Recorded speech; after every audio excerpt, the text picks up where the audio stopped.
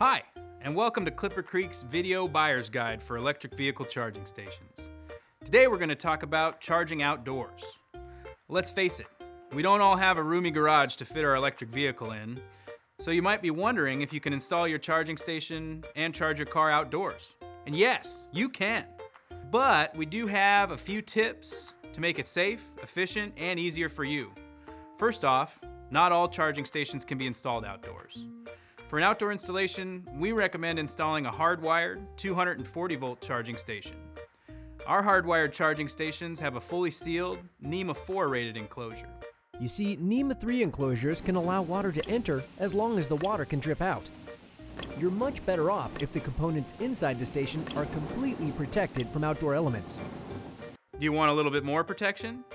A connector holster, which can be installed either indoors or outdoors, provides a secure place to store the connector head and extra protection from the elements. And obviously, it's not going to be sunny every day of the year, so many customers ask if it's safe to charge their cars when it's raining or snowing. Absolutely.